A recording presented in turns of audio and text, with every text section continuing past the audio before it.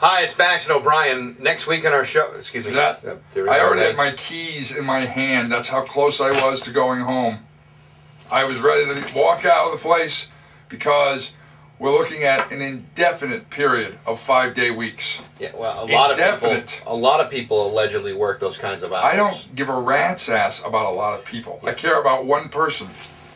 Me. Okay, but this is the Bax and O'Brien show, so you are a part of me. Well, and we're here or not here together. And together, we have an indefinite number of 5-day weeks from now until quite possibly the end of the year. More importantly, let me explain what's coming up next week. That's not more important. No, it is, because I think people are watching this to find out what to look forward to next week. I don't think they are. I think they're looking at this and they're going, my God, I feel bad for those guys. No, they shouldn't for next week, because next week Lisa Lampanelli will be back with us. She's got a brand new book out called Chocolate Please, and we'll also talk about how she's engaged to be married to a white guy. A white guy, for God's sakes. What the hell's happening to this world when Lisa Lampanelli marries a white man? Also, comedian Kathleen Madigan's going to be at the Calvin Theater. We're supposed to be talking to her. Also, Fitzy from TownieNews.com.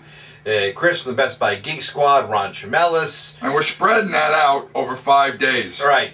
Because 5 days, every week from now until we don't know when.